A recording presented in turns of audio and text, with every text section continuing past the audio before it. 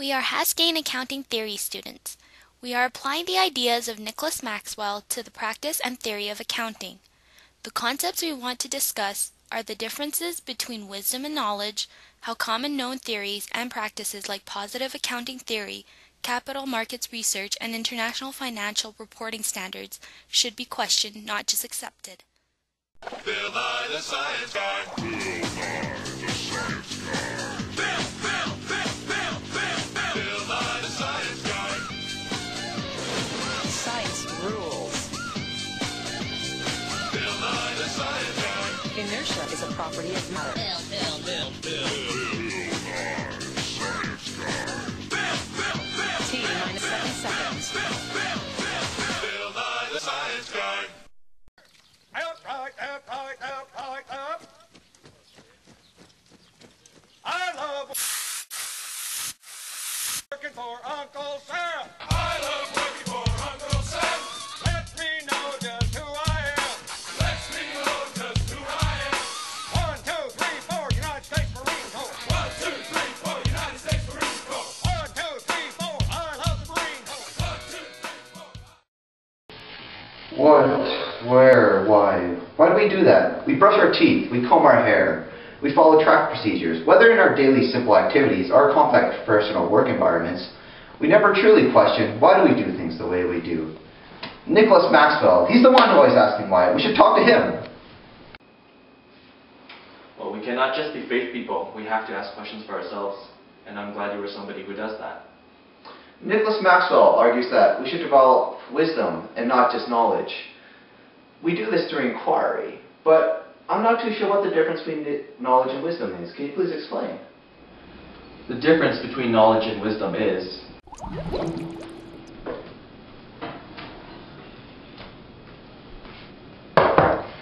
Don't understand why this cake didn't work.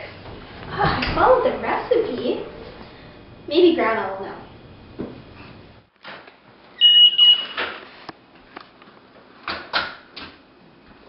Oh, hello, dear. Hi, Grandma. I made this cake today, and it looks terrible. I don't know what I did wrong. I used the recipe that you always use, but it's just nothing like the one that you have right there. No, not quite.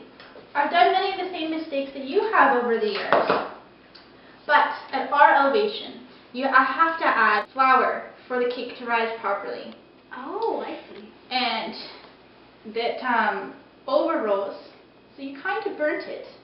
And it looks a little tough. Do you want to make a new cake? Yeah, can you teach me?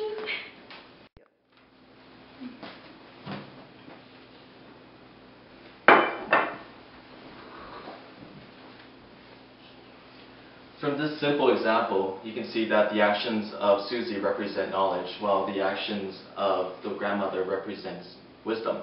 For a person to acquire wisdom, they must search for their answers to their problems instead of just taking the results at face value. I'm starting to understand now. So where else can this be applied?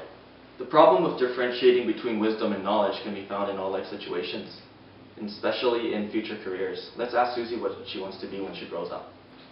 I want to be an accountant. Let's go look into that.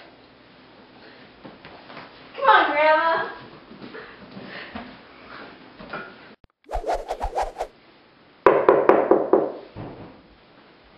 Hi, I'm Nicholas Maxwell, and this is Susie. I'm trying to show Susie the difference between knowledge and wisdom. She wants to grow up to be an accountant, and that's why we need your help. I'll see what I can do to help. I feel that accountants follow the rules and procedures put in front of them without questioning them, and consequently fail to develop wisdom. Do you find that you yourself as an accountant and other accountants in your profession fail to question your procedures? Well, I can't speak for all accountants, but to be honest, I do often find myself accepting accounting theories without questioning them. Can you give us examples of theories that you just accept and possibly should be questioning? Well, of course, the two that come to mind right away are positive accounting theory and capital markets research. Positive accounting theory, or PAT, is the belief that all accountants are self-interested actors. Let's check out this example. What are you doing? What are you talking about? I saw you write out those numbers right there. Well, I have to change these numbers. These negative numbers are going to affect my bonus this year. I have family and kids I need to take care of. We all have a family to take care of, but we also have a fiduciary duty to represent the company faithfully, and by changing those numbers, we're not doing that. You have to put in the appropriate numbers. See how that person would not allow him to change the numbers? That proves that not all accountants are self-interested actors. We cannot just accept the assumptions put forth by Pat. Capital markets research, or CMR, is another theory. We rely on the assumptions that the market acts efficiently and that accounting information is fully reflected in the stock prices.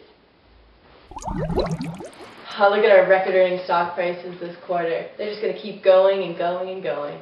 Yeah, with our mark-to-market accounting, they're just going to keep going up, and the public is never going to figure out what's going on. And our company's not actually making money. Yeah, look at these numbers. I'm worth millions.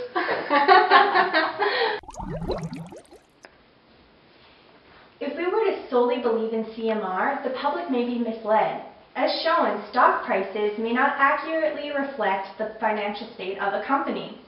The average investor should be skeptical of the price and not fully rely on it when making investment decisions.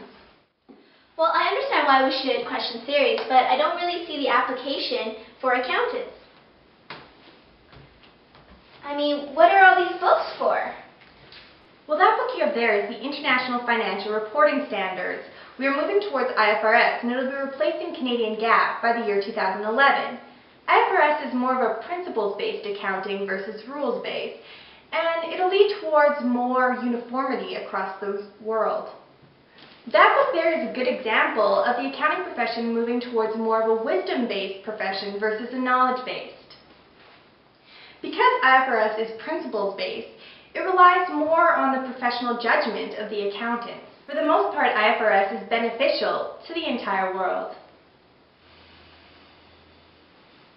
So what do you mean, the most part? Well, for some countries, IFRS is beneficial. However, it may exclude the needs of certain countries and focus on the dominance of the powerhouse of the developed nations. Oh, so you mean IFRS is another theory like Pat and CMR that we should question? Exactly. I think you understand now. So what we learned today from Maxwell is that we should continuously question theories put forth for us to follow. In questioning these theories, we help develop wisdom. Maxwell feels that knowledge is simply not enough. We need wisdom. By continuously questioning, we help develop an understanding of these theories. So now we can all see that knowledge without wisdom is such a dangerous thing.